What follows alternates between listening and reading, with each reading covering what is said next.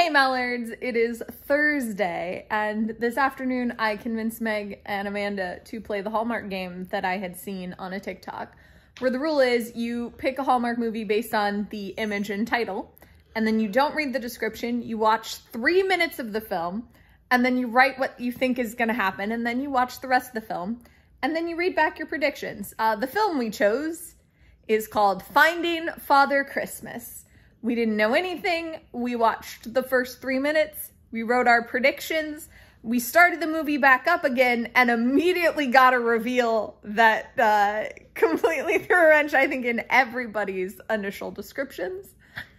And finished off one of the worst films we've seen. It was very slow paced. It was kind of boring, and none of us were engaged. Thanksgiving parade. That's true. It was only 90 minutes, but it felt much longer.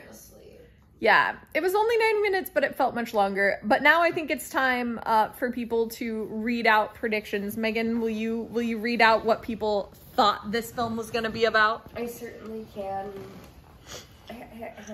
And then we'll give a brief synopsis of what actually happened. Who should I read first? I don't know. Whoever's on the list first. All right. So Mallory Vance says, Miranda will meet a mysterious stranger who is looking for a home. Mm-hmm. Oh. She won't like him at all, and he might be grouchy. Circumstances will ensure that they both end up at a theater seeing A Christmas Carol, where she will recite all the lines. He will remind her what the spirit of Christmas is really all about by sneaking her up to the dressing room and also smelling like her mother. That's a good guess. It's a good guess. Thank you. Yes. There were definitely elements of that. All right, what's next? Amanda says Miranda has sworn off theater since her mother died doing A Christmas Carol. She's going to meet a man involved in theater and be like, no, I don't believe in Christmas. But then he'll be since and stuff. I think that was supposed to say nice and stuff. Nice Since and stuff. And she'll be like, wow, I love Christmas again. Thanks, theater man. I mean, like, I feel like so far yours is more accurate in its obtuseness. Mm-hmm. I was She going did meet for a man who was accuracy involved through in a theater. All right, Megan. I said Miranda's mother dies on/around Christmas, and Miranda never celebrated Christmas ever again.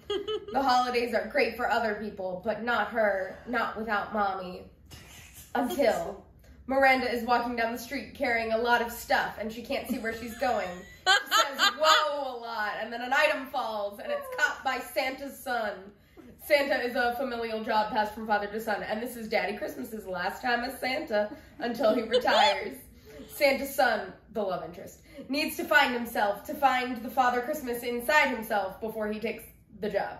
He needs to remind Miranda of her love of Christmas to prove himself to himself and also to Daddy, so that he is ready to be Santa.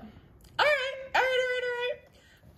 I would have rather watched any of those Yeah, you would have been fine with any of than those.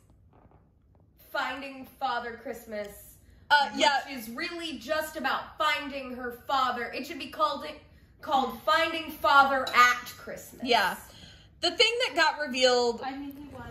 So we literally watched 3 minutes, and then at 3 minutes and 45 seconds, she was like, and my mother never told me who my father was. And all three of us went, well, there went our predictions.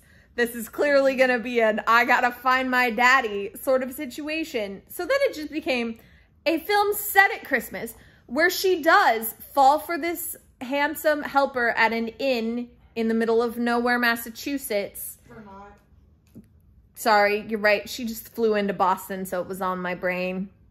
In the middle of nowhere, Vermont, and she falls for the son of the innkeepers. His name is Ian, and he's helping out, and he's very Christmassy, and he, like, is sweet to her. But it's really about the mystery of her figuring out who her dad is, and he's another actor who was famous in the town and has his own kids, or one kid, I guess. And then it's like, oh no, don't tell people because, like, it'll ruin things. But then everybody finds out at the end. And then there are 2 more movies, which is a whole other thing. I think we won't watch those because I was bored. Yeah, we were all bored. Cannot recommend Finding Father Christmas. Can recommend this game, though. I feel like that was kind of fun. I enjoyed reading back our predictions afterwards. I also enjoyed imagining these other films. So if you want to play the Hallmark movie game, let me know. I will watch 3 minutes of a Hallmark movie with you and then write down predictions. I'm absolutely going to force my family to play this when I'm home for Christmas. And I'll see you tomorrow.